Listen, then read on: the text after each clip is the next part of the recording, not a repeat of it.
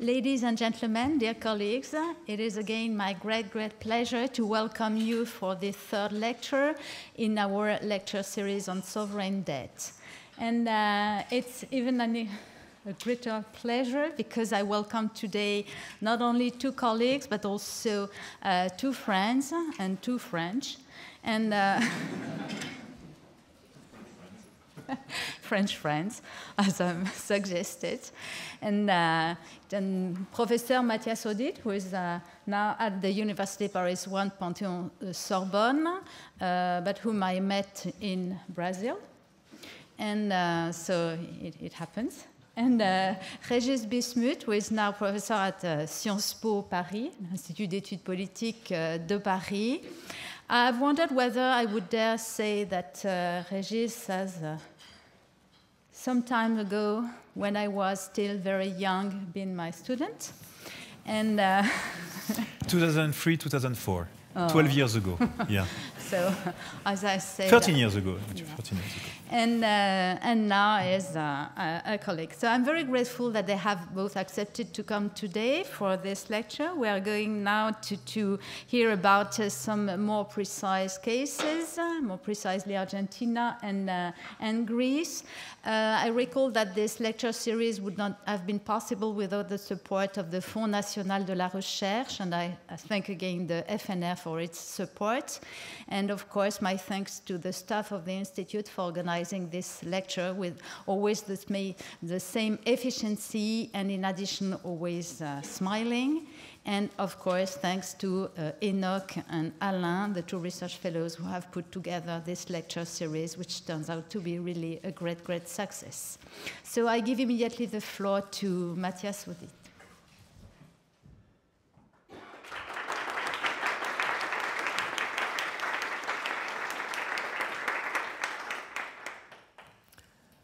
Hello, everybody. I've got several microphones. And thank you, Hélène, for your very kind words. And thank you for your very kind invitation as well.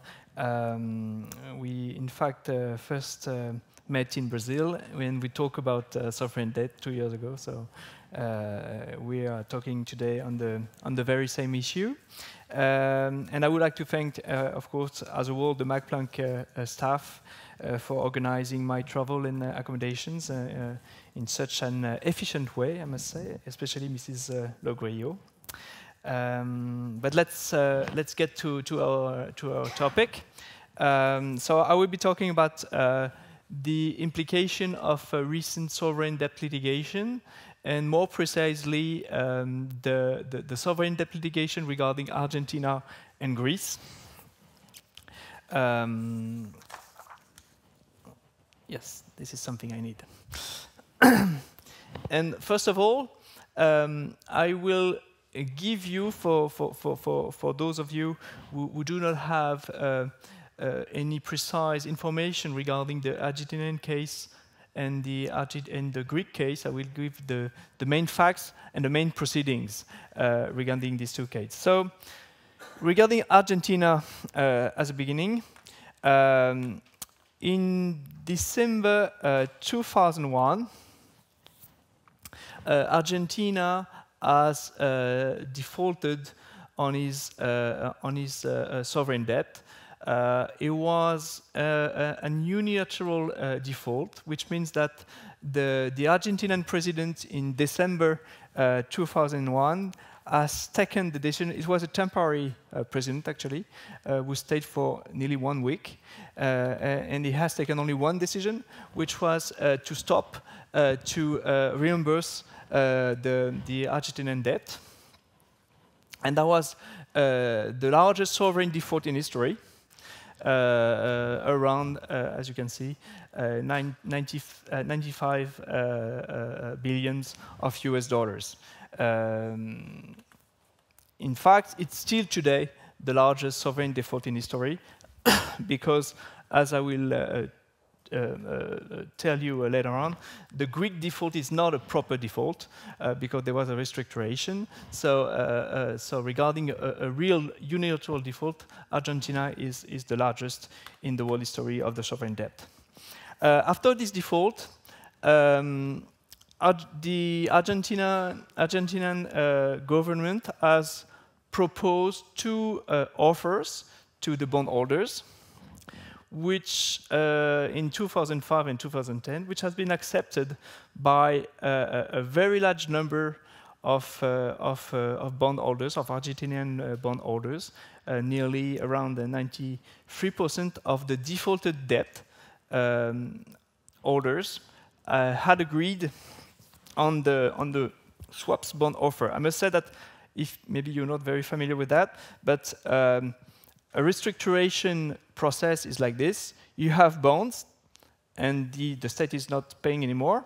You're holding bonds, and the state will make an offer which is to swap your old bonds against new bonds. But of course, with the new bonds are less advantageous than the old one. And on this one, the loss was around 65%. The haircut was around 65% between 2005, the 2005 restructuring offer and the 2010 restructuring offer. But at the end of the day, 93% of the Argentinian debt has been concerned by these two restructurings offer. But it left 7% of the debt, which concern holdout creditors. That means creditors that did hold the old bonds, but did not accept the restructuring offer. And those creditors, holdout creditors, that's the name we give to them, they are important in what I will be saying during this conference, because they took the decision to go to court. So they took the decision to go to court, and there are plenty of proceedings regarding this Argentine default of 2001. First of all, you had domestic proceeding. That means proceedings by domestic courts. You had some proceeding by the Argentinian courts, which I did not detail here, especially by the administrative courts of Argentina. But that's not very important regarding the whole case. You have very important decision of the US courts, and I'm only mentioning here the two main decisions. There are plenty of them, and most of them have been judged by the South District New York Court, and more precisely by one judge called the Judge Griesa, who has been in charge of the Argentinian case. The first one is a payment decision, the 2006 decision. It's a payment decision by which the Judge Griesa has said you have to pay you have to pay the holdout creditors. And the second one is the very famous pari passu decision, which I will address later on. So that's the two main US court decisions, but you have plenty of others. You have one decision of the Supreme Court as well, which I didn't mention here. Well, there are a lot of other decisions, but that's the main US decision. You have also decision from the European Court, European domestic court. You had several decisions in France, as you can see that, in 2011 and 2013, which are very important for the evolution of the French sovereign immunity law, because they did address this issue. These cases were cases based on attachment of Argentinian assets in France on the base of the 2005-2006 New York decision. So on this ground, NML Capital, which is an hedge fund some say a vulture fund, some others says, NML Capitaine has tried to attach some Argentinian assets in France, but didn't succeed at the end, I must say. You have also some decision in Belgium. I've mentioned here one of the decisions, but there are others, and this decision is the decision related to the pari passu New York case. And you have also some decision in the UK regarding also the pari passu case. And I also mentioned the Ghana court decision, which was a decision regarding the attachment of a warship, an Argentinian warship in Ghana, called the Libertad, and which gave, after all, the decision went to an international court, which I will mention in a minute. So you got also international proceedings regarding the Argentinian case. And here are the main proceedings. So you have quite a lot, and I mean free by quite a lot, treaty-based international arbitration. So that is international arbitration proceeding based on BITs, on bilateral investment treaties. And these decisions are, for some of them, they've been stopped for reason of financing. For others, they're still pending. The first one, and which is also maybe the most famous one, is the Abaclat decision. It's very famous because it was the first one, and because at the beginning there was around 60,000 claimants in this case, which is quite unusual for an arbitration proceeding. But there are also other proceedings. The claimants here were, for most of them, Italian bondholders, and they took the decision, or maybe someone took the decision for them, or took the or proposed to these Italian bondholders to sue Argentina by international arbitration tribunal on the basis of the BIT between Italy and Argentina. You also have a decision from the European Court of Human Rights, which is a decision following the cases in France. So the holdout or hedge funds cases filed by the French court, and as the French court denied the sovereign immunity of Argentina, not denied, sorry, accepted the sovereign immunity of Argentina. The French Court de Cassation accepted the sovereign immunity, and then the NML Capital went to the European Court of Human Rights, but didn't succeed by this court. And you have also a decision from the International Tribunal for the Law of the Sea, which is a decision following the Ghana decision. And the International Tribunal for the Law of the Sea has taken an order to Ghana in order to release the Libertad, the warship that has been attached in Ghana.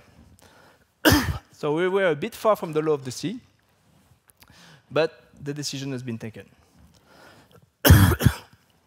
So that is what happened regarding the Argentinian cases.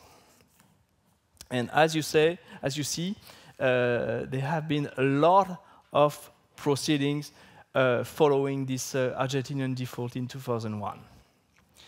Let's get now to what we could call the second usual suspect, which is Greece. Regarding Greece, as you might know, Greece had a very huge debt, which we did discovered in 2008, and this debt was around 350 billions, which was 160% of the GDP, which is a lot, of course, for debt, which is an unsustainable debt. The originality of the Greek debt, and more precisely of the Greek bonds, especially compared to the Argentinian bonds, was that the Greek bonds were, the issuance contract were submitted to Greek law. As in the Argentinian case, the Argentinian bonds were submitted, most of them, to New York law, to a foreign law.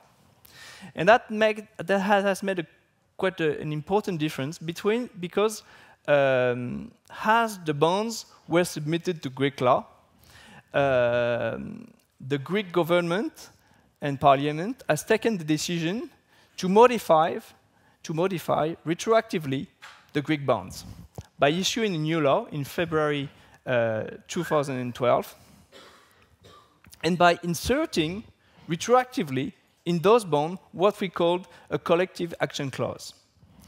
For those who haven't heard of a collective action clause, a collective action clause is a clause by which you organize, let's say, a meeting of all the bondholders, and the state will make an offer of, for restructuring the bonds. And with a collective action clause, this offer can be accepted by a certain percentage of the bondholders. And if it is accepted by a certain percentage of the bondholders, then it will be mandatory for all the bondholders. So here, the threshold was 50%. That means that if 50% of the Greek bonds, of 90% of the Greek bonds, has accepted the restructuring offer issued by the Greek government, then it will be mandatory, has been mandatory for all the bondholders, for 100% of the bondholders. That is a collective action clause. So the Greek parliament has issued this new law that has retroactively insert collective action clause, CAC, in the Greek bonds.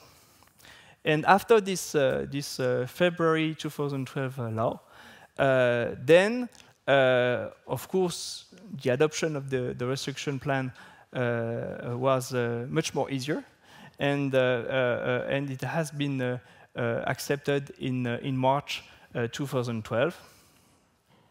And after that, as you see, 96.9% of the Greek debt has been restructured, and the haircut has been around 170 billion, which is a lot, but not enough, because you had a new restructure of the Greek bond last year.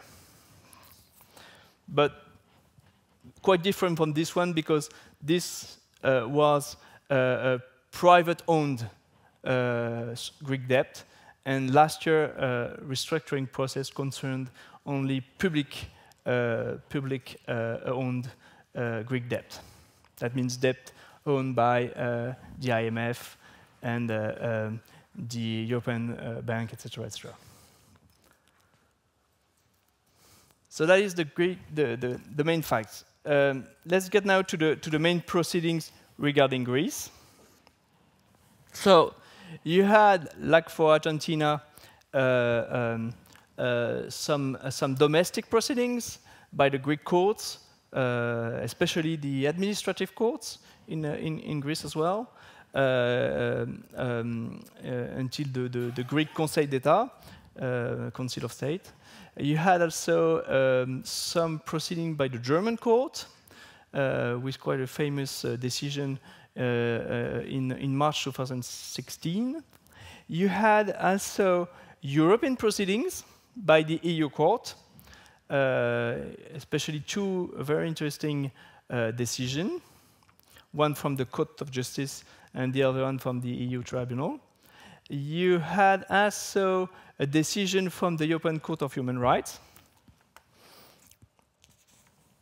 And all these decisions, and that is also the case for the international proceedings, they all are dealing with the 2012 restructuring process, Greek restructuring process. So they all have the same topic, and for most of them, precisely this February 2012 law that has inserted retroactively a collective action clause within the Greek bonds. And you have also two treaty-based arbitration. They are based on BITs as well, on bilateral investment treaties. So the first one, it's a bit complicated because it was a BIT which exists between, if I do remember well, between Slovakia and Greece. But the claimant was, the principal claimant was from Cyprus. And we had an award in 2015, and then a decision of the ad hoc committee from the ICSID in last September 2016. And the case has been, the claim has been dismissed. And we have a pending case between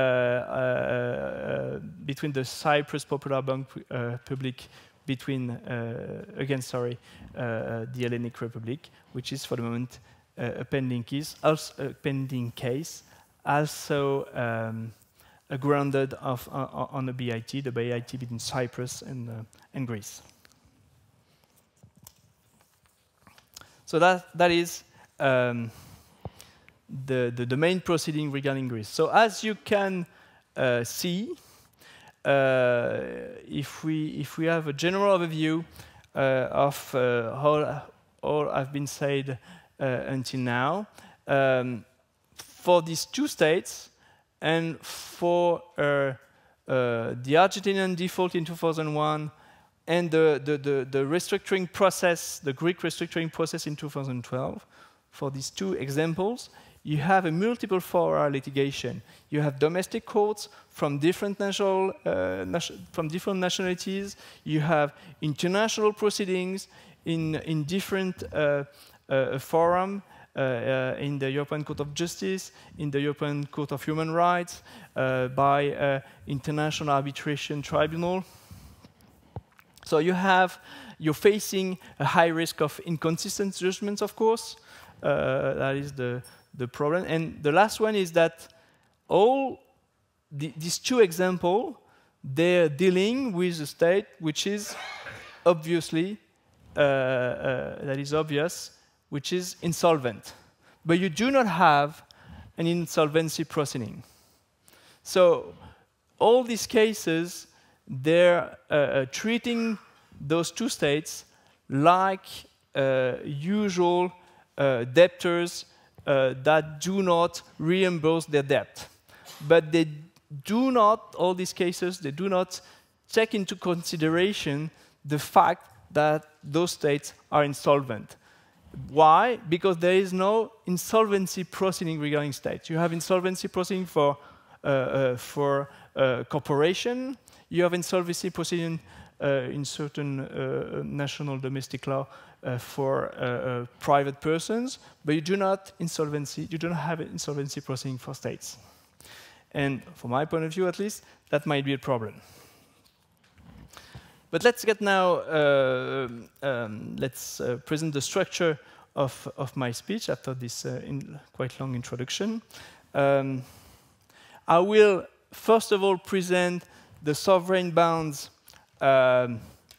contractual structure in order to more deeply understand the litigation issues.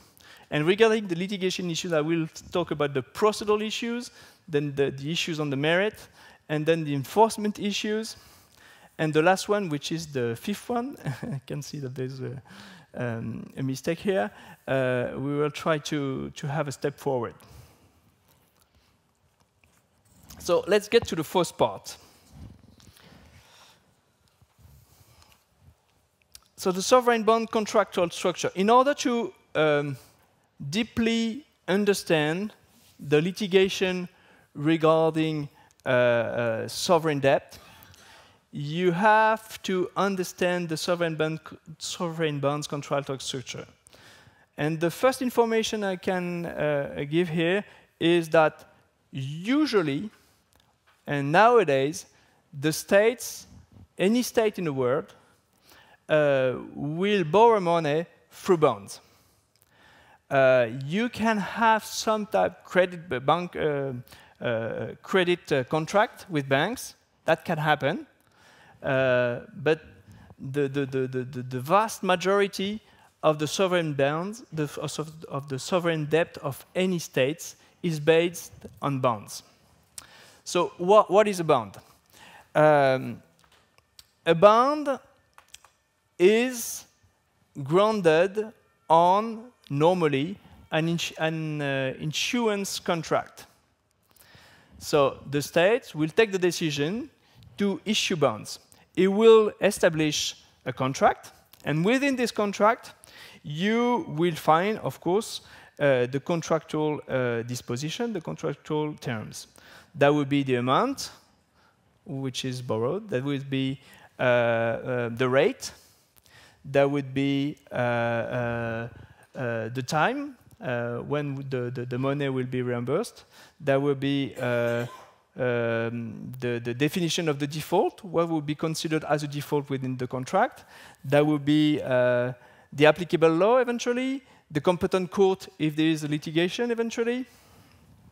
You could also find collective action clauses and things like that. So that's what's inside a contract. Okay. So you have an issuance. The debtor state is issuing bonds based on this insurance contract. Then you have primary subscribers. That is the first bondholders. So they buy the bonds, and they, in fact, borrow money to they lend, money to the debtor state. But the particularity of the bonds, of course, is that a bond can be sold to someone else. So you have what we call a secondary market. And on this secondary market, I can sell my bonds to another buyer. And it might be for a different price, actually.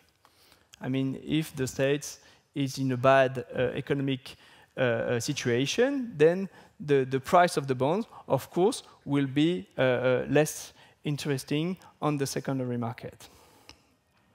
But what we have to, what I have to point out here, is that any secondary market buyer, at the time when he will buy the bond, is automatically linked, I mean, contractually linked with the the debtor state. That means that any bondholders have a contractual link with the state. And this contractual link is based on the issuance contract. And that is quite important for the litigation.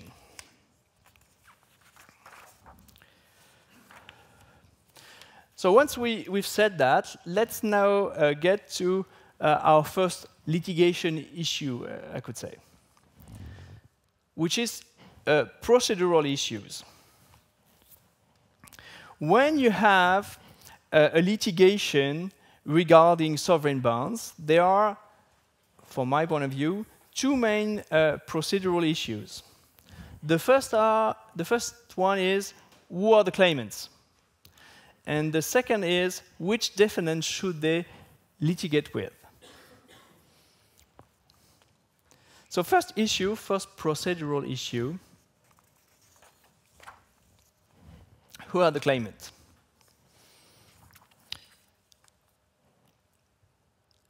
based on what I've said regarding the bond's contractual structure, it's in fact inherent to the bond market that for one issuance of bonds, you have many holders.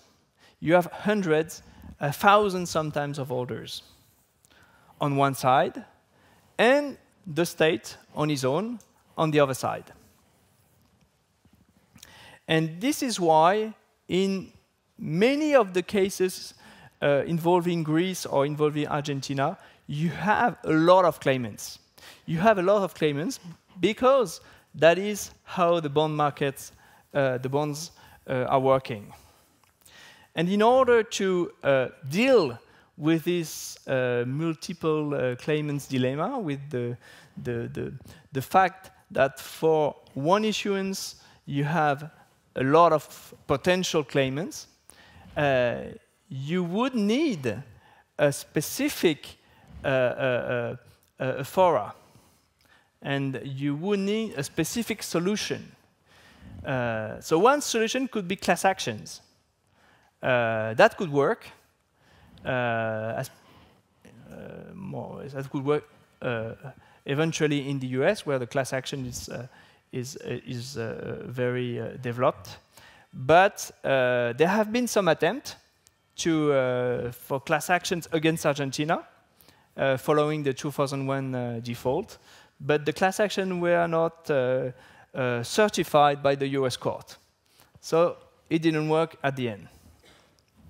Second solution is treaty-based arbitration, BIT-based arbitration. I don't know if you're all familiar with investment arbitration, but investment arbitration used to be a kind of arbitration based on treaty, on investment treaty, and the aim of this proceeding is to permit to give an indemnity to an investor which has been badly treated by an host state. So normally, in treaty-based investment treaty-based arbitration, you have, let's say, 1, 2, maybe 3 claimants, sometimes 4. But when arrived this sovereign debt, sovereign bond arbitration based on BITs, you have much more claimants, of course, like in the Abaclet case, where you have, at the beginning, 60,000 claimants, which is not usual at all for treaty-based arbitration, and which raised a lot of problems of, especially of dealing with all these claimants. And even 90 claimants, like in the Ambifiante Officio versus Argentina claim, even 90 claimants might be difficult to deal with within arbitration. But that's all the solution that exist for the moment. Second aspect of the claimants, in the bond market, you have, in fact, 2 types of investors. You have the primary investors, which are the primary subscribers to the bonds, and then you have the secondary market investors. If you go by the domestic courts, there's no real difference to make, because if you go by the domestic courts, it means that it's the person holding the bonds at the moment when the court is seized, that is the litigator. So there is no problem of making a difference between primary subscribers and secondary market bond holders. There is no difference to make in principle, but maybe, at least it had been said, that for certain secondary market bond holders buyers, there is a special a treatment to be recognized. And those specific bondholders, secondary market bondholders, are what we call the vulture funds, which are hedge funds specialized in distressed debts. So they buy bonds on the secondary market for a low price, and then they litigate to obtain 100% of the bond. And we can see now that, in fact, at least in certain countries, like in France, like in Belgium, like in the UK, now the vulture funds are considered as bad litigators, and they are domestic law trying to get them out of the judicial system.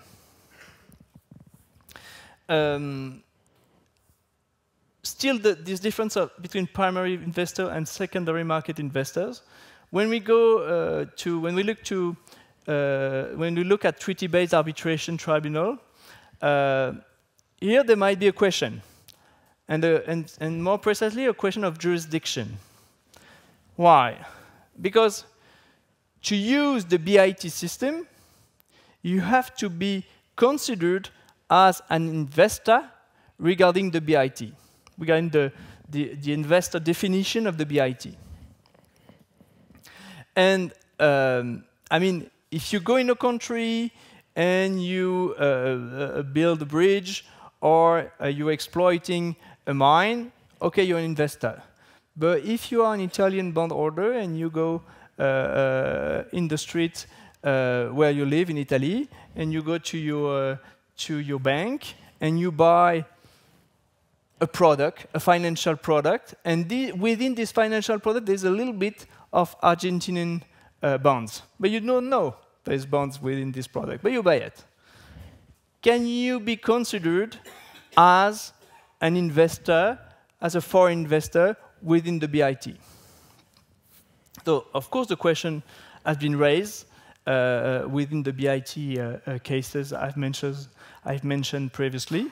And what has been said, especially in the Abaclat case, is that, yes, there are investors, because the funds generated by the bonds serve to finance the Argentinian economic development. So that was one of the main arguments that has been raised by the arbitration tribunal in the Abaclat case. That could be debatable. It could be debatable for primary investor, but why not? But the main question is, what is it regarding the secondary market investors? Because the secondary market investors, they do not give money to the state. They give money to the actual bondholder. So can you say that a secondary market investor is financing the development of the debtor states? Well, my opinion is no. But it seems that it's not what the arbitration tribunal has said within the Abaclat case. But my main point here is secondary market investors, they do not transfer any fund to the debtor state. So my opinion is they should not be considered as investors regarding the investment treaty.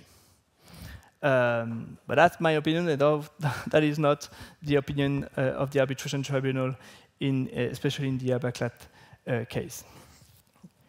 But my main point is that if there is no real difference to make between primary investors and secondary market investors within regarding domestic courts, there might be one to draw regarding treaty-based arbitration tribunal.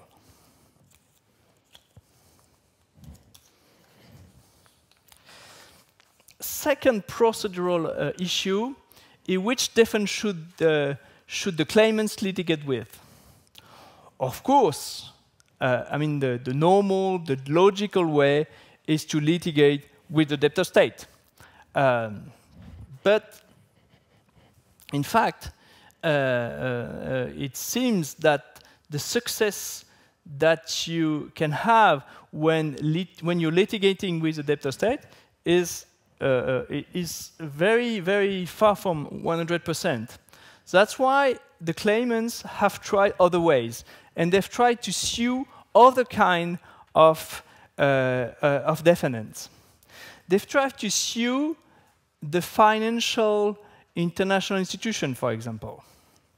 And especially there's a case that I've mentioned previously by the EU Tribunal of 7 October 2015 against the European Central Bank. In this case, the ECB was a bondholder, was a Greek bondholder. But the ECB has made a swap with the Greek institution just before the February 2012 law. And by this swap, the ECB has obtained new bonds with new serial numbers, but exactly the same conditions. But with this swap, the ECB has been excluded from the February 2012 Greek law that has retroactively insert the collective action clauses. And this has been viewed by some other bondholders as a ground for a responsibility of the ECB. And that's why they filed a claim against the ECB by the European Tribunal. But the responsibility of the ECB has been denied in the case. Other defendants could be the successful holdouts, as NML Capital, for example, which did have obtained a great success with the pari passu litigation. But from my point of view, it's difficult to find a proper legal ground for the bondholders to sue the successful holdouts. Last, but maybe not least, defendant could be a state which is not willing to enforce a debt claimed against a foreign state. As in France, for example, all the claim that has been filed by the French court against Argentina, they did not succeed because of the French views on sovereign immunities. So there is now pending case in France by the French administrative courts, by which the claimants are saying, okay, you gave sovereign immunity to Argentina. Me, as a bondholder, I didn't obtain the reimbursement of my funds. So this is a ground for the responsibility of the French state. So the French state should pay what has been claimed against Argentina. So these cases are pending by the French administrative court, and this legal way, I must say, yes, legal way, has been mentioned by the European Court of Human Rights in its 13 January 2015 case, NML Capital versus France. So that could be an option, but I would be, between us, I would be very surprised if the French state is sentenced on the ground of this on this ground. I would be very surprised. Maybe it will happen. We'll see. Let's get now to the merit issues. There is, regarding the merit issues, in fact, there is two possible legal grounds. The normal one is a contract-based litigation. but there is also some possibility to file tort-based cases. So contract-based cases, in fact, what we did observe is two kinds of cases. The first one is bond payment litigation. So that's what happened for Argentina with the 2006 case and the enforcement multi-proceeding abroad in France, in Ghana, etc., etc. But this was not a credited success. And that happened also to Greece with a German case, which led to the 8 March 2016 decision. But the Greek court has judged that it was not a proper contractual case because, in fact, the main issue here was not the contract, but was this Greek law that has retroactively inserted a collective action clause within the Greek bond submitted to Greek law. So that's a usual bond payment litigation. And it seems that it doesn't work. But the hedge funds has tried something else. I will not get into get too much into details regarding the pari passu litigation because we could have a world conference on this. But what I could say is that within the Argentina bond issuance contract, there was a specific clause, which is the pari passu clause. And this pari passu clause is, in fact, saying that you should not treat differently the different creditors. And on this ground of this clause, the Judge Griesa, the New York judge, has ordered what we call a retainable payment, which means if you, Argentina, you're paying, let's say, 1% of the whole amount of the restructured bonds to the restructured bond orders, you should also pay 1% to the 1% of the initial bonds to the initial bond orders. Of course, 1%, I mean, it's the same percentage, but it's not the same amount, of course. So that was the retainable payment that has been decided by Judge Griesa, and which, at the end of the day, led to a settlement between Argentina and NML Capital, which is, in fact, a subsidiary of Elliott Associates, the very famous hedge fund. And now the case is settled, and we don't know what is the amount of money that the hedge fund has won on this ground, but it's certainly a lot. The other possible litigation ground is a responsibility-based case. So you will not ground your claim on the contract, on the bond contract. You will ground your case on the responsibility of the state. That could be an international responsibility, especially, so BIT-based. And more precisely, that could be that the state has indirectly expropriated the investors. So all the exit cases against Argentina and Greece, they're based on this broad idea of an international, BIT-based international responsibility of the state. Or it could also be a responsibility of another claimant, as a DCB, that is the case I was mentioning earlier. So we've seen the procedural issue, we've seen the issues on merit. Let's have a few words now on the the enforcement issues.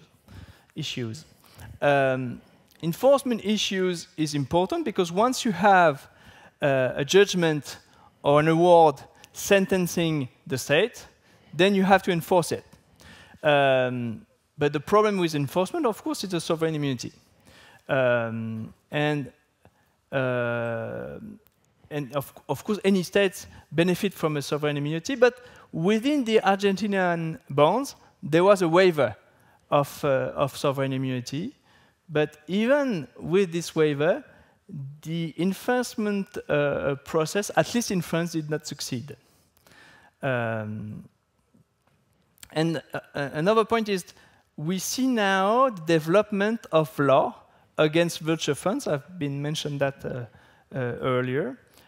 So it's a bit different than sovereign immunity. That is specific law saying if you're a virtual fund, well, you cannot obtain a decision that is sentencing the set, or at least you cannot obtain 100% of the bonds. So you have, the first law was in the UK. You have another one in Belgium, which is a bit more recent. And there is one to come in France, which has been voted by the parliament already, and which will, that is the law, what we call Sapin 2, from the name of the Minister of Finance. And in this law, Sapin 2, you have an article 24 bis, which is an article which is focusing on virtual fund, and which does not allow virtual fund to obtain more. There's quite a lot of conditions, but to obtain by the French court more than more than what they have been paid to obtain the bonds on the secondary market. So that will be the end of any virtual fund litigation by the French court. So if we have a temporary conclusion here, we could say that regarding the litigation regarding the Greek debt and the Argentinian debt, it's quite a mess. There is litigation everywhere. It doesn't work properly. So what I could say now, maybe there's a step forward. And the step forward is based on a very simple statement. When you have a state in default and an insolvency risk, there are two existing options. The first one is to negotiate. Then you will accept a restructuring. But if you accept the restructuring, if you do not accept the restructuring, you can have an hold-out strategy. But the hold-out strategy which will need you to go to the court, and maybe it will not work. And the other option is to litigate. That is the hold-out strategy, sorry. And if you litigate by the national court or by investment arbitration, it's very long-standing. If we see the BIT cases, most of them are still pending. And except for Greece, we don't have any definitive decision. If you have an overview, you can see that the litigation might be by the international tribunal, it might be by domestic tribunals, and it takes a lot of time and a lot of money. So it doesn't work properly. And even though you have an award or the judgment, then you have the immunities issue, which could stop the enforcement of the decision. So my proposal here is to find something else. And I will be quite quick on this because I see that maybe I'm at the end of my time. But we have launched an academic project within my previous university, University of Nanterre, in 2013, in order to conceive and conceptualize a state insolvency proceeding. And we've gathered a research group with academics and practitioners of public international law, transnational litigation and arbitration law, and financial market law. And the project has been finalized in June 2015. It is published in French in the Journal du Droit International, and the English version is in the Exceed Review. And we also have a dedicated website which you can go to, of course. The general overview of the project, so the title is International Center for the Financial Safeguard of States. And we've drafted two texts, a multilateral treaty and conciliation arbitration rules. So that's what we've done within the research group. We've drafted this text, and you can find this either on the website or in the Exceed Review or in the Journal du Droit International. The main characteristic of the pressing we are proposing is a two-step mechanism. A first step is a conciliation phase between the state and the bondholders. It's a mechanism that is focusing on the bond market with a conciliator and eventually some experts. And if the conciliation phase does not work, then you go to arbitration. So for us, the arbitration phase is seen as an incentive to negotiate within the conciliation phase. So it's a midway between the contractual, 100% contractual approach and the institutional approach. It's not a 100%, let's say, international insolvency tribunal. It's a midway between that and the collective action clause, I must say. And the aim of the whole proceeding, being within the conciliation phase or being within the arbitration phase, is not to properly litigate like what we see within the Exceed, for example. It's the adoption of a debt restructuring plan by way of conciliation or by way of a decision of the arbitrator. So as you said, the scope of jurisdiction is quite narrow. It's only to modify the bonds and to adopt a restructuring plan. We also have introduced some specific provision in order to grant the jurisdiction of the center, in order to stop any holdout strategies, in order to have a mechanism which can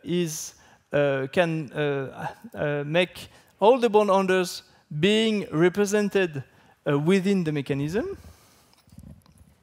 And we have also some provision regarding the restructuring plan implementation, and especially the immunity issue with a specific waiver. This mechanism, hopefully, is now in a quite favorable context. Why? First of all, because you have this old project of the IMF beginning in 2002-2003, which has been abandoned at the end by the IMF. But in recent report from the IMF, which is called the ESGRM, in recent report of the IMF is talking about about this SDRM. And the second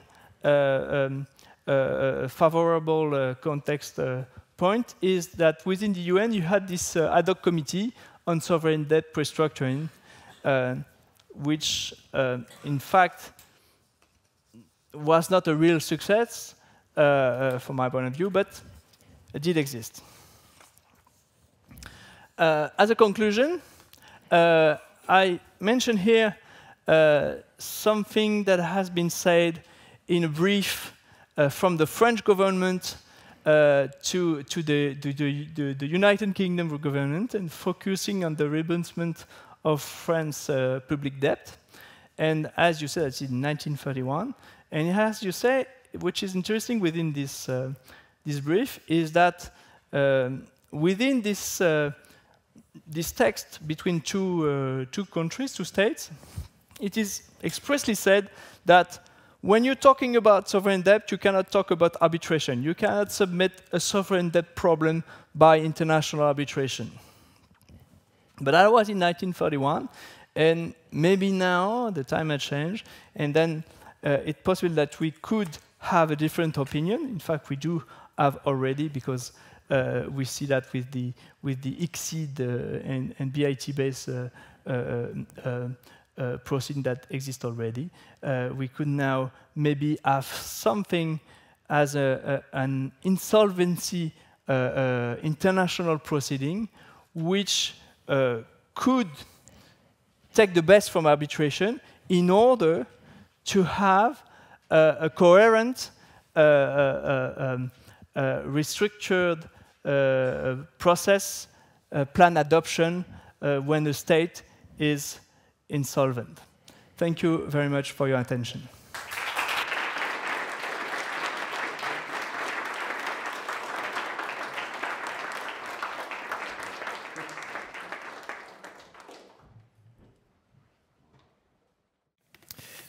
Okay, good evening, everyone. And of course, I would like to thank Hélène Ries-Fabry, Director of the Max Planck Institute, for her kind invitation. It has really been a long time I haven't had the chance to see you, and thank you for having us. It's such a nice setting. It's really the first time, but I have 3 different categories of drink that are available on the table, so it's really impressive. I'm even wondering whether I have a possibility of taking the iPad at the end of the conference. No, maybe, we will see. I'd like to thank also Sabrina Logrio, who was really helpful for everything, for the preparation of my travel and my stay here in Luxembourg, and I'm happy to meet for the first time Professor Burkhard-Hess as well, who is co-director of the Institute. Thank you also for inviting me and giving me the opportunity to discuss some of the issues that Mathias has raised in his presentation, which was extremely rich and insightful. I'm not going to discuss his proposal that he mentioned at the end of his presentation regarding the creation of a Center for the Financial Survival of States. It's a project to which I contributed very, very modestly when I was at Nanterre with him. Of course, I'm a little bit skeptical about the political feasibility of the project and the possibility for states to accept such a project, but I think this is really one of the most sophisticated, most serious projects that we have today on the table if we just have a look at other projects that are purely incantatory. Instead of discussing this project, I'd like to offer another perspective on the questions that have been raised. I would say a complementary perspective on what has been discussed previously. So sorry for the very tiny slides. I probably think that you won't be able to read anything. I just wanted to discuss, in the first place, and to introduce a kind of mapping of sovereign debt litigation, because I do really think that, in fact, it is somehow the quintessential research topic for the Institute, mixing public and private international law issues, exploring the wonders of international litigation, exploring some specific procedural issues such as mass claim arbitration, and testing also the limits of some unregulated areas of international law. In the first mapping, and there's also a second one. The second one focuses more on execution issues. The first one focuses more on merits issues. So disputes basically concerning solely the restructuring process and the responsibility deriving from these restructuring processes. So we have, as Mathias said, and I will be, of course, a little bit faster on those issues that have already been introduced. You have litigation between the issuer and the bondholder for breach of contract. And you see the difference here between the Greek case, where there was no forum selection clause in the bonds, without any waiver of immunity from jurisdiction and even execution. And basically, the contract claim was not extremely successful. Then you have cases related to Argentina with a forum selection clause, with a waiver of immunity from jurisdiction and from execution. And in fact, you have, I would say, two categories of claims. Non-payment, it's the 2006 decision, and proceeding not related directly to the payment, but consisting in harassing the other bondholders that who accepted the restructuring process. And you have also extraterritorial injunctions on which Mathias has published many articles. Then you have a second category of litigation between bondholders and the debtor state not for non-performance of contract, but for a sovereign decision affecting contractual rights. And in that category, we can put the Hellenic Council of State decision of 2014, all, I would say, investment claims, abaclat with the Italian bondholders, and so on and so forth. And the European Court of Human Rights recent decision in July 2013, because all those litigations revolve around the same idea: interference with property rights, interference with legitimate expectations. So it could be Article 1 of Additional Protocol 1 of the European Court of Human Rights. It could be the right to property protected under the Greek constitution. It could be expropriation under investment arbitration. Basically, it's almost the same thing. Then you have the very specific litigation related to the extra-contractual liability of the European Central Bank, a case involving, just like in Abaclat, also Italian citizens. So basically, if there's one, I would say, lesson to draw from this litigation is that you should never follow the investment advice of an Italian bondholder, because they were involved both in the Greek and the Argentinian restructuring processes. Then we had another potential international litigation that didn't succeed because Argentina introduced a claim before the International Court of Justice in August 2014 through what we call the Forum Prorogatum, claiming that US court decisions basically were contrary to certain norms of international law related mostly to sovereign immunity. And of course, the US declined, and basically didn't say anything about the claim that was raised by Argentina. Then we have a second category of disputes, and Mathias already discussed a lot about those issues related to execution. So litigation before domestic courts related to measures of execution. I'll say a word about this later on. There is one decision that is not extremely well known, taken by the French Court de Cassation, related to the possibility for the satisfaction of the money judgment to seize the assets, not of Argentina, but of a territorial subdivision of Argentina, here the Provincia del Chubut. And the Court de Cassation in 2014 basically said no, not because it conducted really a very in-depth analysis of who is the debtor, but because simply it said, well, on the judgment I have Argentina, on the asset the owner is Provincia del Chubut. It's not the same. I cannot do anything. But if we consider that a state borrow money with on the international market, waive its immunity from execution, would it be possible to conceive that basically it is a kind of international commitment of a state at the international level? So would it be possible to conceive that the state should be regarded as a black box and cannot possibly invoke its domestic law, so the separation of the legal persons of the state and of the territorial subdivision, in order to circumvent its kind of international liability, responsibility, I would say. Then we have the case before the International Tribunal of the Law of the Sea, so interstate litigation initiated by the debtor state against the state whose courts have approved the seizure of debtor assets. I'll say a word about this later.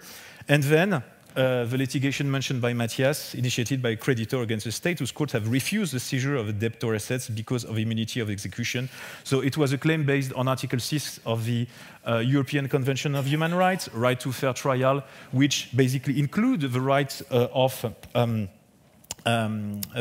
execution, the right to execution of domestic decisions.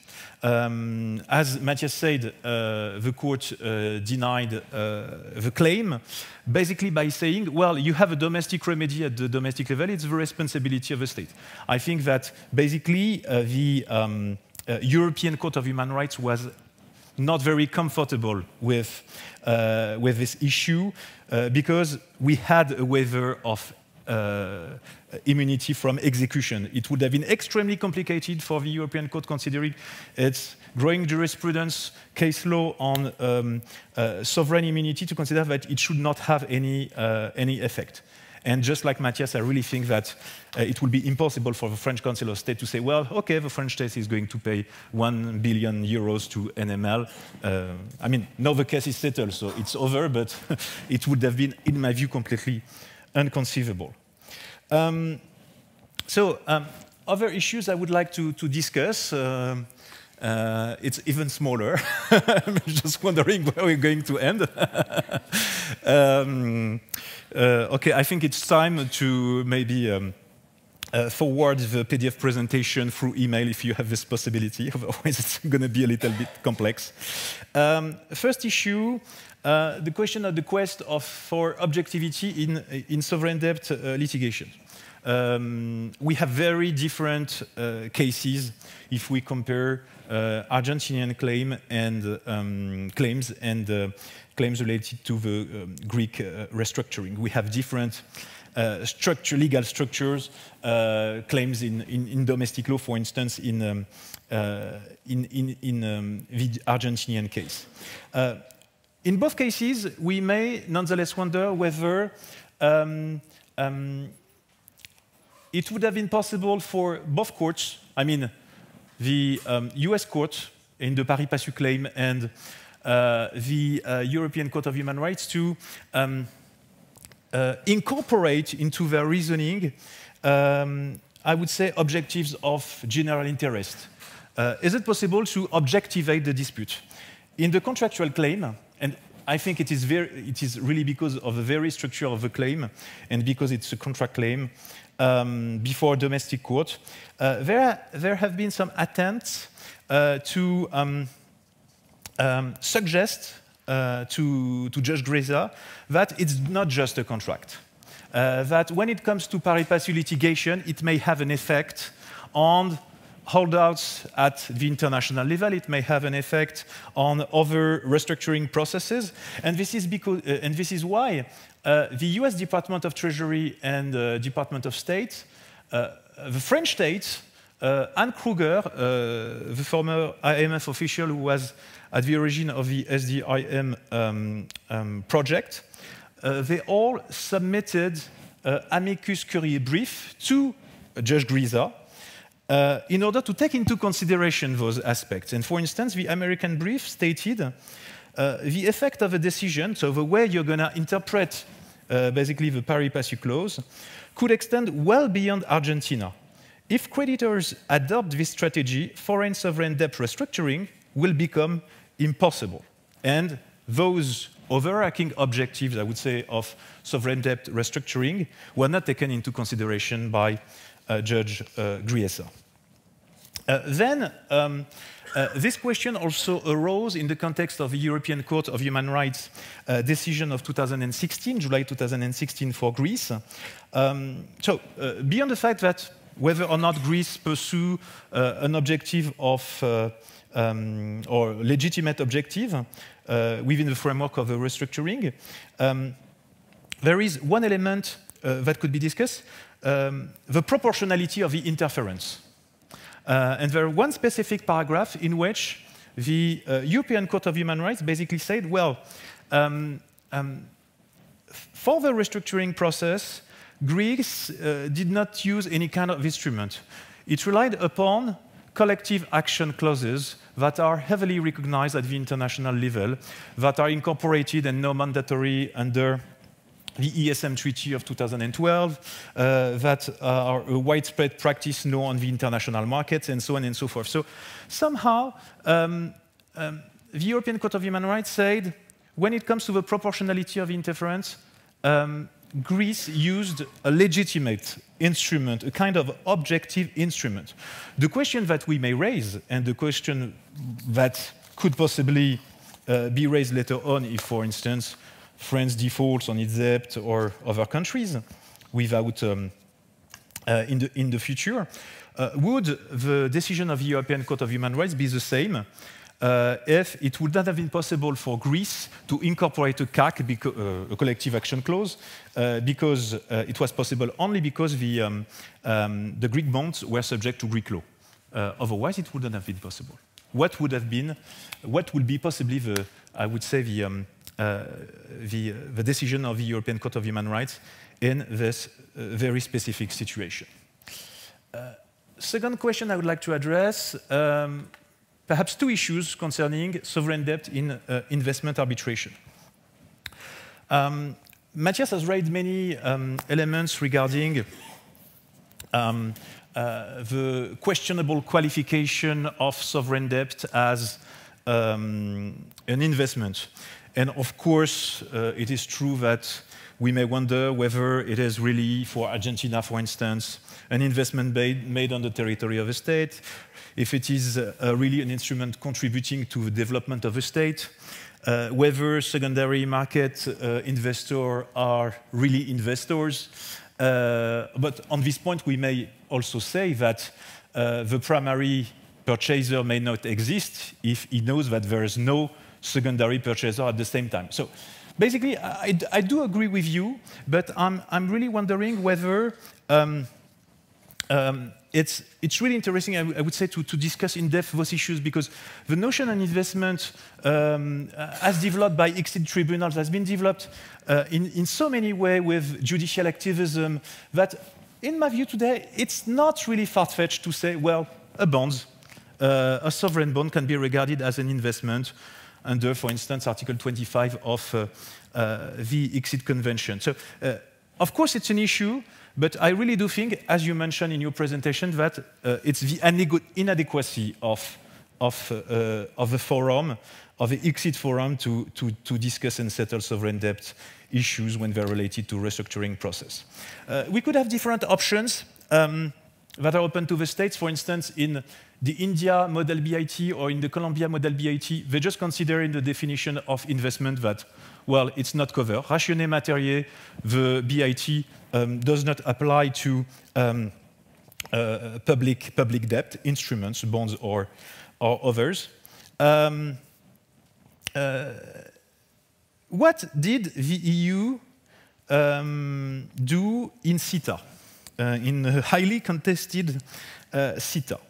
The EU did not, hasn't decided to raise the issue of the definition of investment, but rather decided to consider that it was a matter of admissibility of claims. And this is something that is addressed in Article 8.18.5 of CETA, leading to Annex 8b. What does Annex 8b say? Well, basically, point 2, no claim that a restructuring of debt of a party breaches an obligation of CETA. So the case is not admissible if it refers to a restructuring process. And what is a restructuring process? And in my view, it's extremely interesting to read the first paragraph of this article. A modification or amendment of debt as provided for under their terms, so collective action clause, including their governing law, collective action clause inserted retroactively, just like Greece. It could be also a debt exchange or other similar process in which the holders of no less than 75% of the aggregate principal amount of the outstanding debt subject to restructuring and so on and so forth. This is the Argentinian case. No collective action clause, but unilateral restructuring accepted by more than 75% of the bondholders. So with this kind of clause, it would have been impossible to have cases before exit, just like those that were basically mentioned by Mathias. Another element I would like to mention, it's really not comfortable, I would say, even for me, is can we consider that investment arbitration has some weaknesses? And I'm only dealing with the Argentinian case, not the Greek case, because for Greece, we had the litigation in Germany, it didn't work. I think it's the only possible venue for bondholders and holdouts to, I would say, to challenge the Greek decision, the Greek restructuring process. Exit arbitration could be interesting to the extent that it could be part of a broader harassment, procedural harassment strategy. And we had an agreement between Greece and Abaclat bondholder in April 2016. It could be interesting to the extent that once you have an exit award, it should be automatically recognized at the domestic level. So if you compare, for instance, an exit award and a decision of a New York court, for instance, in the NML case, with the NML case, you could be subject to an anti-Winterford statute, I would say, blocking the recognition of the decision. It's not possible under the exit. So somehow it's kind of a privilege of an exit award compared with a domestic court decision that needs to be recognized, exequated in another form. But when it comes to sovereign immunity from execution, under Article 55 of the Exit Convention, we do not have any waiver of immunity from execution. And for instance, at this stage, it's perhaps more interesting for a bondholder to have a New York judgment related directly to the contract that includes this type of sovereign of waiver. So I'm not sure that exit is really interesting for bondholders. It worked in the Abaclat case, but at the same time, we must keep in mind that the Abaclat case was fully organized not by bondholders, but by Italian financial institutions who were involved in the distribution of financial products, including Argentinian bonds, and those financial institutions basically feared that they were going to be sued before Italian courts for bad investment advice. So they said, "Oh no, please do not sue us. We are never going to reimburse you, but I will package something like an exit arbitration for you, and you will see it's gonna work." Well, in this case, somehow it works. The last issue on which I would like to say a few things is the adverse effects of sovereign debt litigation on sovereign immunity. The question I would like to raise is whether or not we should consider that sovereign immunity is a relevant instrument to regulate the sovereign debt process. I do not have a feeling that sovereign immunity from execution, has been created as an instrument of regulation of sovereign debt, but it was used so by many domestic and international courts. There's one distinction that is important in my view, is a distinction of how should we interpret sovereign immunity from execution. absent or in presence of a waiver of immunity from execution. When you do not have a waiver of immunity from execution, and referring to the UN Convention on Jurisdictional Immunities of States, you're in the situation of Article 19C that everyone can read very clearly here. Basically, you have a possibility of targeting the assets that the state use. There's a double negation in the Article 19C, so I try to sum up. That the state use for, I would say, commercial or private purposes.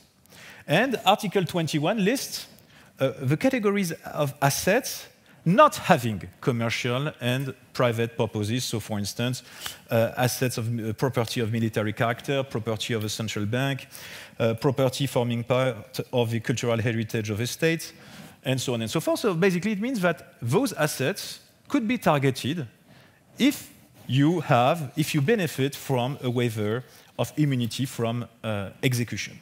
And this distinction must be kept in mind. I think it's really important.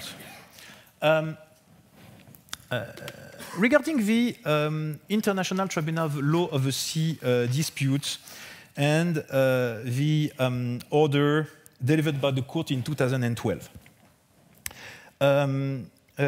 we can discuss whether the conditions for provisional measure order, the existence, for instance, of a risk of real and imminent risk of irreparable prejudice did exist at the time. What is interesting in my view is the fact that the International Tribunal of the Law of the Sea, ICLOS, never considered the existence and the potential effect of the waiver. The fact that Ghanaian courts recognized the effect of the waiver of immunity from execution, and that they basically enforced the waiver.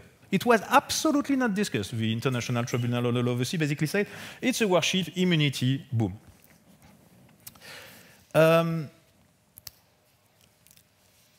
Another consequence, we can witness another consequence in domestic cases that were mentioned already by Mathias. The fact that it's the case of Belgian courts, it's the case of French courts, have somehow generated a new condition for the effectiveness of the waiver of immunity from execution. If you read Article 19 of the Convention, well, basically it's not extremely interesting, forget this. The waiver must be express. And the French Court of Cassation in 2013 basically said, no, the waiver must be express and it must be at the same time specific. So you must list the assets for which you have decided to waive your immunity from execution. This decision was heavily criticized by the doctrine, and in 2015, in the Comis-Impex versus Congo, the French Court of Cassation basically said, no, it must be only express. It does not need to be specific. But 2015, UCOS award, new enforcement measures initiated by NML. So we cannot rely on the case law of Cour de Cassation. We have to adopt a new law. So Loi Sapin II, mentioned by Mathias before, the Belgium statute in 2015. And in fact, we can witness a kind of reluctance of states to consider that it is legitimate to enforce a decision against a state and to seize state assets. And this is something, for instance, that you can witness in the Belgium statute. If you read the bill, was drafted as a bill regulating the seizure of goods belonging to a foreign power.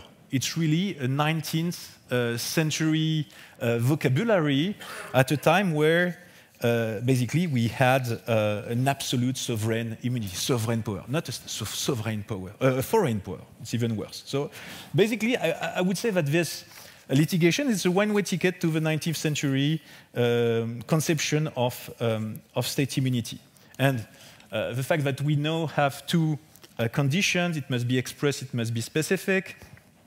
It's not in line with international customary law, it's not in line with UN Convention of 2014. And we may wonder, for instance, when the convention is going to be enforced, because we have 21 or 22 states who have ratified the convention, we need 30 states to be it enforced. What is going to be the interpretation of judges, for instance, in France, because we have a supra-legislative value for the convention. So is it going to supersede the statute, the Sapin II statute or not? Is it in full compliance with Article 6 of the European Convention of Human Rights? Is it possible to criticize this rule, considering the fact that it affects legitimate expectations stemming from contracts, because you have changes related to the applicable law of a contract, which included a waiver and which was concluded like 20 years ago. So this is, of course, an important, in my view, argument.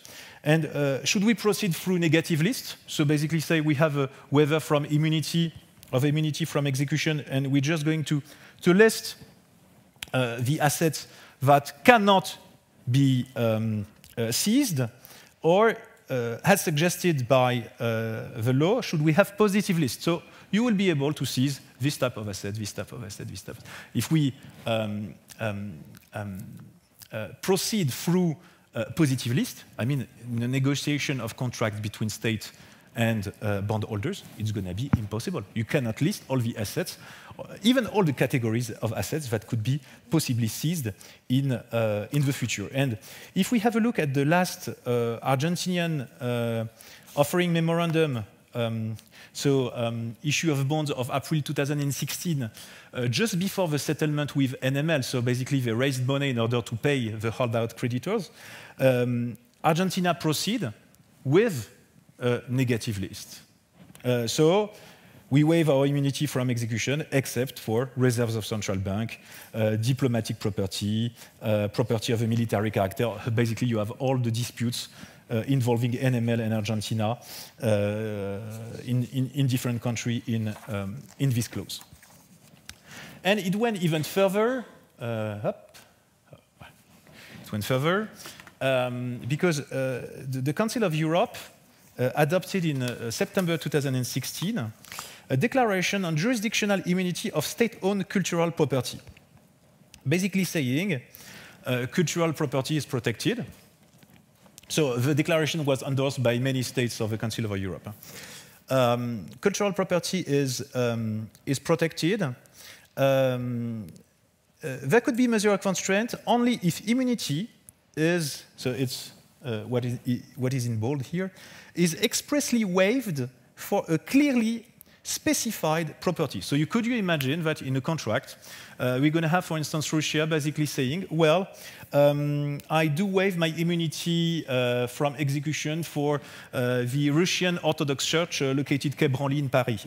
I mean, it's of course not conceivable. And countries perfectly know that while adopting this declaration, that in none of their current contracts, they have waived their immunity from execution for specific property. And so what's the next step? I would say in this transformation of international law, it's an emerging doctrine claiming that we should consider that there is a nullity of waivers of sovereign immunity. You have some articles supporting that claim. And basically, it reminds me the issue of unconscionability of arbitration in consumer contracts. We have the impression that the state is a poor tiny thing that needs to be protected. In my view, it really takes the wrong direction. So some thoughts about the topic. I really think that sovereign debt litigation has not left international law intact. Thank you very much.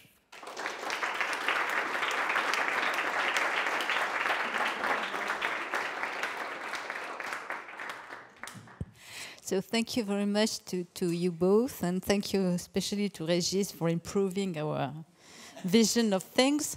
And I will immediately open the floor, just to recall before that my fellow director, Burkhard Hess, is a great specialist of immunities, and all along your speeches he has shared his thought with me.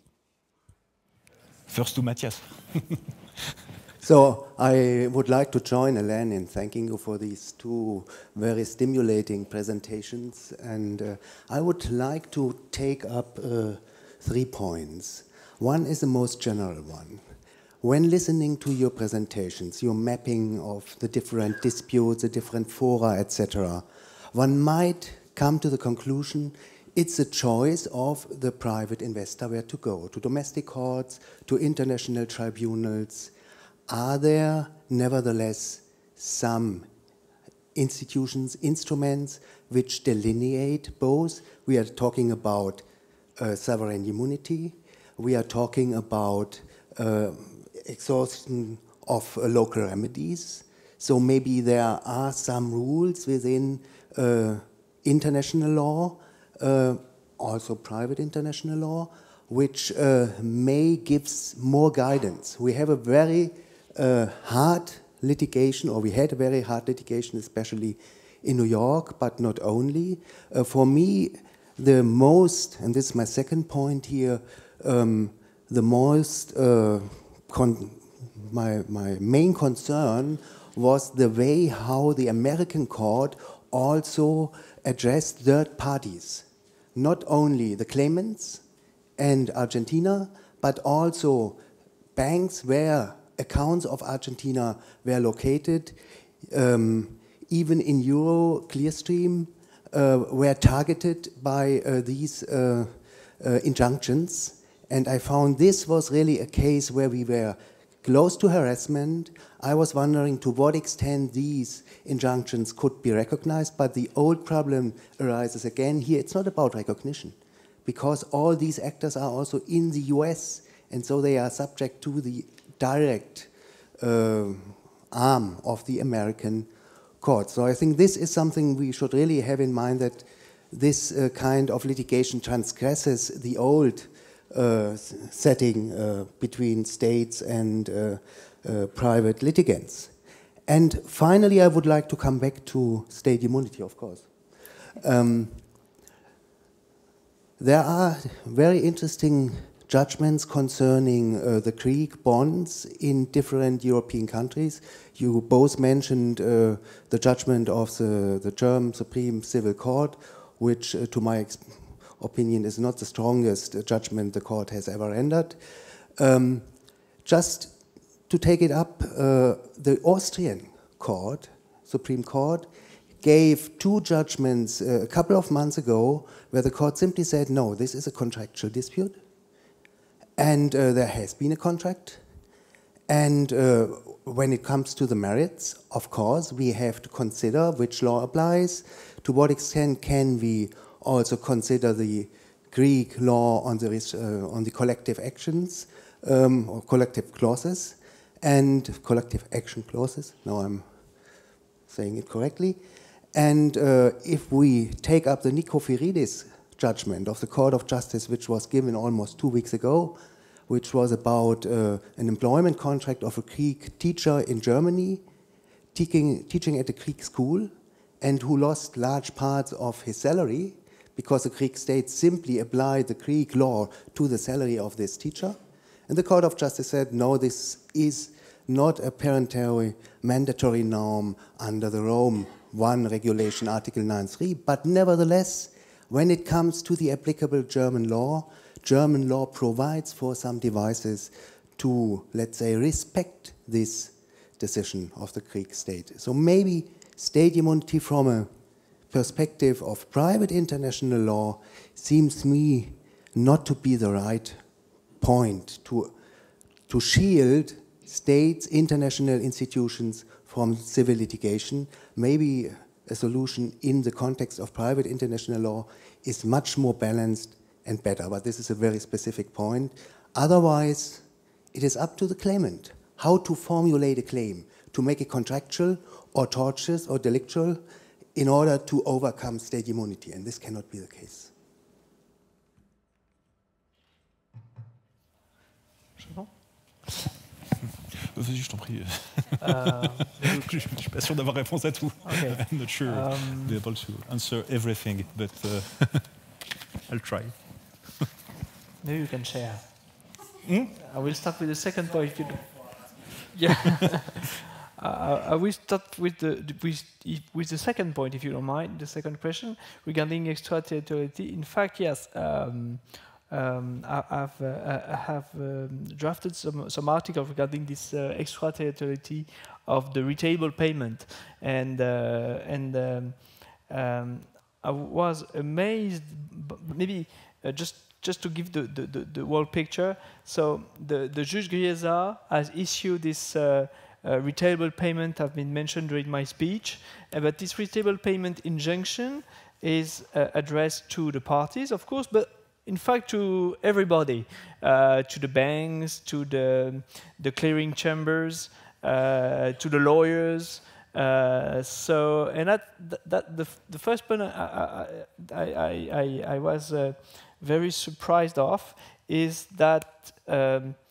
You will never see that by a French court, actually, to have such an injunction which has an application field which is far beyond the litigators. I imagine that it's quite the same in Germany or in civil countries, maybe even in the UK. But with this, so you can see the power of a US judge, which is very strong and stronger than a civil law judge. And the second point is the extraterritoriality of this injunction, because the Juge Griesa was saying you cannot, you have to respect the retailable payment, even though you're a clearing chamber in Belgium, for example, or in Luxembourg. You have to do that.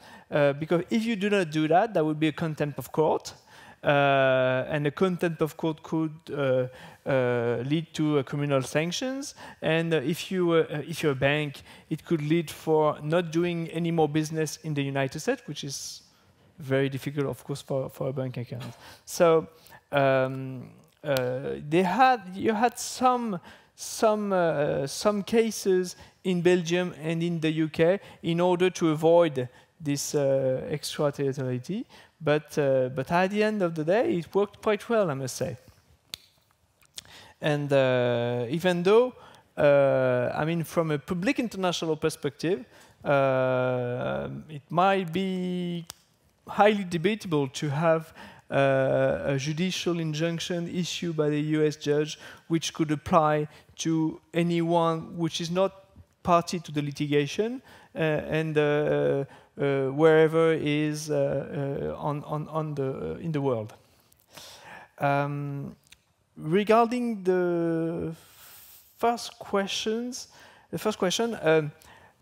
in fact, at the beginning, it's a simple contractual litigation, but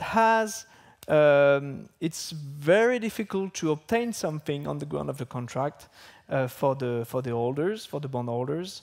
That's why these others legal grounds have been tried. These other venues, as you said, has been tried. International responsibility or European responsibility. The main reason is because the normal and usual contractual litigation didn't work, or it's very difficult to obtain decision. I don't know if there's rules that might, let's say, govern the decision of going to a contractual litigation or to a tort litigation, but I think it's more a decision of a factual decision, taking into account that it's very difficult to obtain something on the ground of the contract. And regarding the third point, I didn't know about this Australian decision actually, and I'll be very interested to have them. So it's quite difficult for me to, and I don't know how the decision regarding the Greek teacher, the Greek.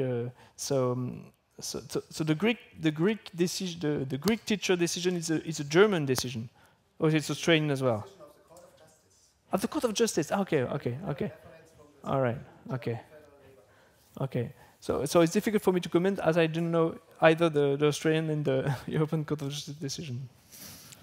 Yes, I won't comment as well the Austrian decision and this European Court of Justice decision, because basically you mentioned Article 9.3, so I suggest that you are talking about somehow a Brussels regulation, perhaps, or... Okay, no, because not really okay. In private international law, so I don't think that I have the expertise to reply on this, even though from the outside we have a feeling that the way the German court has comprehended the dispute could be somehow a little bit artificial. The very fact that, no, it's not the decision of a state not to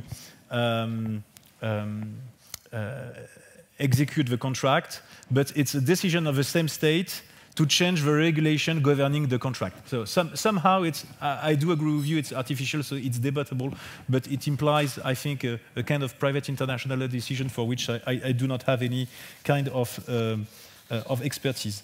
Going back to your points, I do really think that at the very beginning of the Argentinian cases, it was really, this dispute, the Argentinian dispute, was really a matter of law.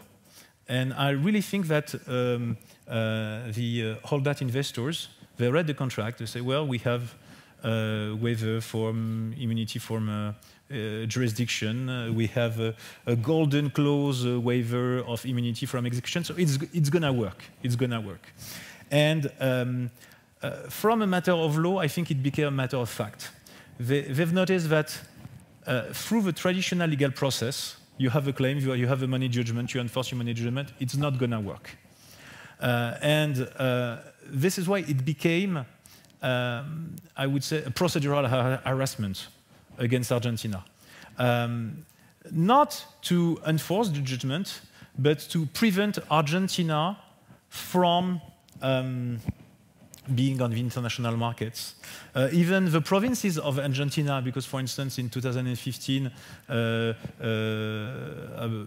holdout NML requested the seizure of bonds issued in Paris by the province of Buenos Aires. So, okay, you don't pay us, so we are going to do anything we can in order to make sure that we will have a settlement. And basically, I think this is a kind of legal strategy that is no longer sustainable, I mean, simply in the legal sphere, but as a matter of having as leveraging your bargaining power, basically. And it's a matter of fact for this. It's a matter of fact also for when it comes to, but in a different way, for when it comes to extraterritorial injection delivered by the US court. I mean, it's the same thing in every field. It's the same thing in the FCPA disputes. It's the same thing in US sanctioned program cases. Extraterritoriality works when you have the power. When you have a very important, significant forum through which many important, sensitive economic actors have to go through. And you may subject them to your decision. So it's no longer a matter of law. It may be, of course, it's questionable regarding some public international law principles and this kind of stuff, but it's a matter of force for US courts. It's not really a matter of law, I think. Thank you. First, I would like to start with the most important question. You mentioned the arbitration procedure, but the question is, what are the criteria going to be for the arbiters? So on what basis are they going to judge whether they're dealing with odious debt, whether the country is still able to pay, whether it should increase its taxation, whether government assets should be sold? So somebody needs to decide the sustainability of debt, and then the question is who's going to get the haircut. So if you could comment about the substance of the suggested process. Second issue, when there is a war, typically you have the seizure of enemy alien property. Why was that never attempted? For instance, creditors of Greece could have been tempted to go after Greek ship owners living in abundance in London, going after their assets, claiming a legal theory that people are responsible for the debt of their sovereign states. You also mentioned very briefly that there was a potential of litigation versus banks, but what about litigation versus rating agencies? Because they helped sell those bonds. And of course, there could be a doctrine of liability against the states concerned because they themselves could have committed fraud when issuing the prospectus by illustrating their financial situation in a much rosier way than would have been warranted. And just a final point regarding the vulture funds, the discrimination between vulture funds and bona fide investors in the secondary market seems to be a bit vague, but there's an easy way for vulture funds to avoid being tarnished. They could, instead of buying debt, turn themselves into litigation financiers, which means they would provide the funding for litigation and they would then take a 30% haircut of whatever the proceeds would be, but the litigant would remain the original Italian small bondholder. Thanks. Okay. So I think you pointed there's 4 points. The first one is regarding the. I understand that you're talking about the process we've suggested. The criteria for the arbiters when deciding or imposing a solution. Okay. We did mention within the proposed treaty there is a disposition regarding the applicable law principle for the arbitrators, and that would be public international law. But we also inserted a disposition saying that the arbitrators should take into account the financial situation of the state and the rights of the citizens. So our idea is, I'm sorry, I don't have in mind the exact redaction of the disposition, but I can give it to you. But the idea is when judging, when adopting the sorry, I'm a bit tired speaking English for such a long time. The restructuring plan, they have to take into account, let's say, citizen rights of the debtor states. And at the end of the day, I mean, it's a restructuring process. So there will be an haircut if the arbitrator thinks that's the good solution. So there will be an haircut, and the haircut will be on the head of the creditors, of course. And that would be any creditor participating to the process. Regarding the second point, I do not see any legal ground by which you could, let's say, if I do understand what you said, you could have a claim against a Greek citizen holding assets in somewhere, or having real estates in the UK when you are bondholders of Greek bonds. I do not see how you can do that. So no, I cannot see that. Third point is rating agencies. Now you have a European regulation regarding rating agencies with a specific tort regime for rating agencies. So it's settled by the EU, and you can have a rating agency being sued for not having doing their job properly, for conflict of interest and things like that. And of course, this is the case for sovereign rating or corporate rating, any kind of rating. Maybe you could add also banks, and especially one bank, quite famous, which did help the Greek state to, let's say, we are filming, are we? So let's say to organize the Greek account, and there might be something to do on this ground, but it hasn't been done from what I know. And regarding the vulture funds, I mean, vulture fund is not a legal concept. Vulture funds are hedge funds. Hedge funds which are specialized in distressed debt, and but it's very difficult to have a legal definition of vulture fund. The only attempt, from my point of view, is what has been done with the Belgium law, but it's really difficult. If you see the Argentinian case regarding the pari passu case, I mean, the main winner is a vulture fund called NML Capital, but you have a French bank which has done exactly the same than NML, and that means that the Frenchman did not participate to the restructuring process, brought the bond on the secondary market for a very low price, and at the end of the process obtained quite a lot by settling with Argentina. And that was a very well-known bank. So is this bank a vulture fund or not? Well, I mean, the way they deal with this issue was exactly the same than what a hedge fund would do. And of course, well, that could be a new business for vulture fund. What you've said, I've been financing litigation without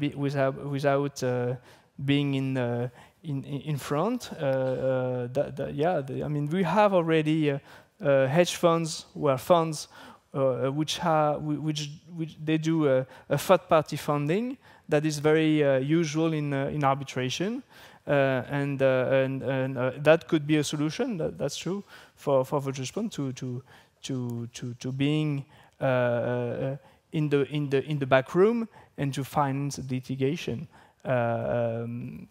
And they could avoid the legislation. That's true.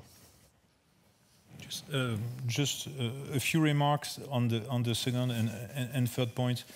Just like Mathias, I do not see any basis for what you have suggested.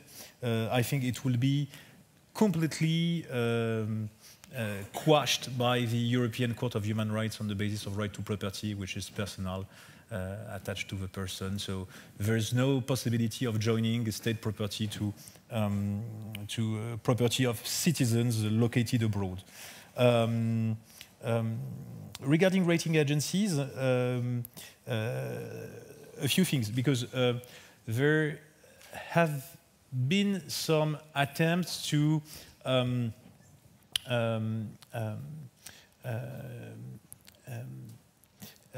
lodge claims against rating agencies for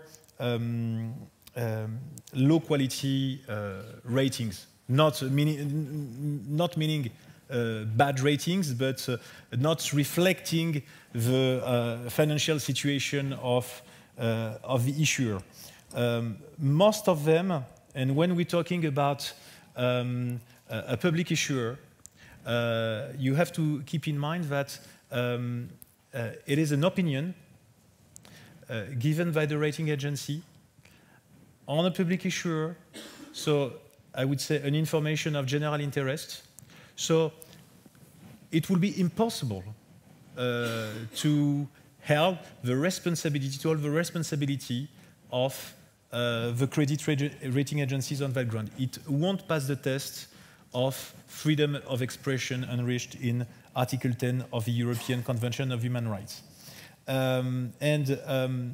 Mathias mentioned the many European regulations adopted regarding credit rating agencies. The only possibility for a credit rating agency to be held responsible it's not because they were not, their prediction was not true eventually. It's only on the basis of a violation of a provision of a regulation. So, for instance, you did not publish this report, you did not explain why you did, you gave this AAA grade, and so on and so forth. So you have so many, I would say, purely procedural regulations that are included in the regulation of credit rating agencies, and the credit rating agency can only be held responsible for the violation of those regulations, not for bad predictions, basically. It would be impossible. And mostly for, I would say, a public issuer. It's quite different with a private issuer because in US courts and in European courts, the European Court of Human Rights, we have a distinction between truly free speech and commercial speech, and for private issuers it would be commercial speech. So we have different standards, but for public issuers, I would say it's impossible. I have one comment regarding this idea of vulture funds avoiding the loi Sapin by becoming third-party funders.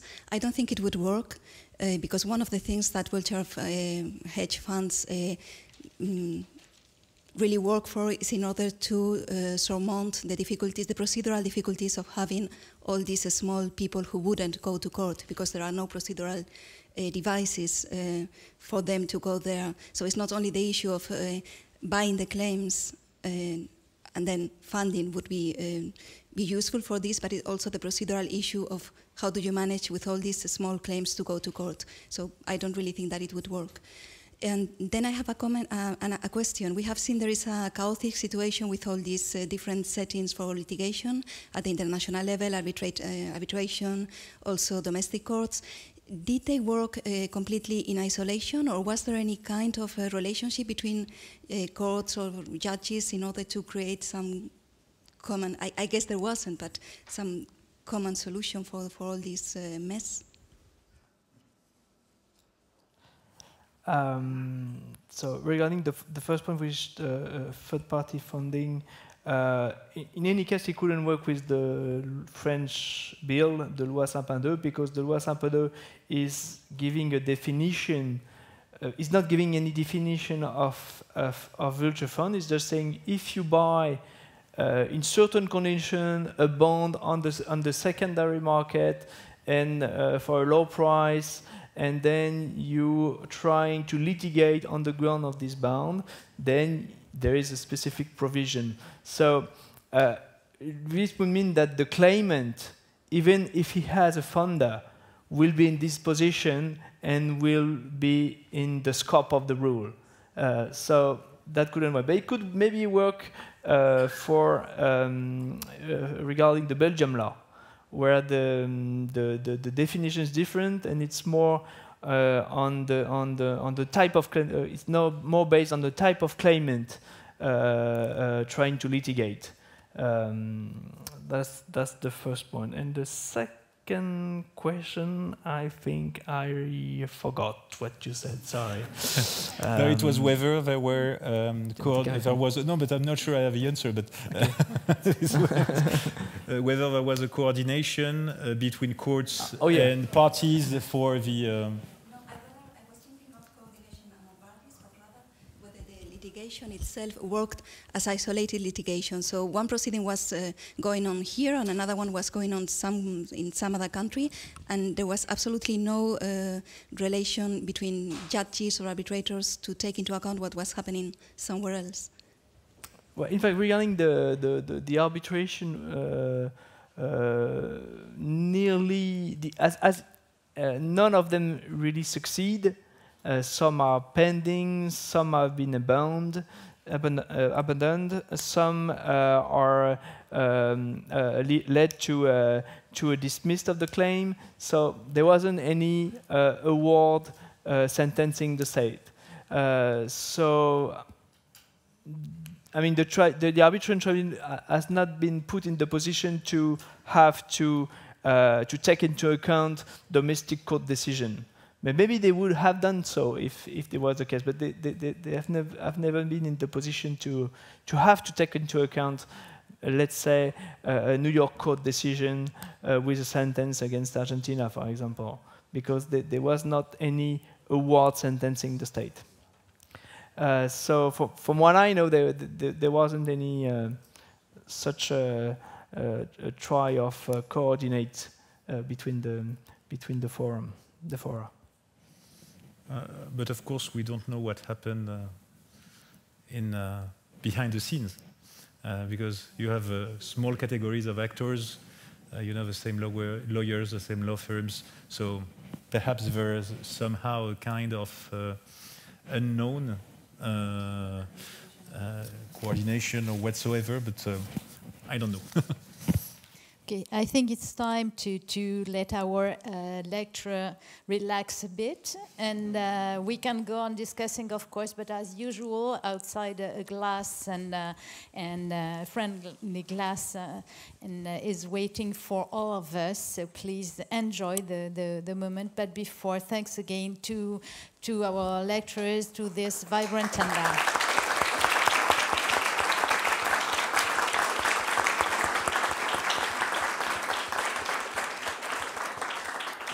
and lively lectures, and it took me 2 years to attract you to Luxembourg. I hope I won't need 2 years to have you back. Thank you very much.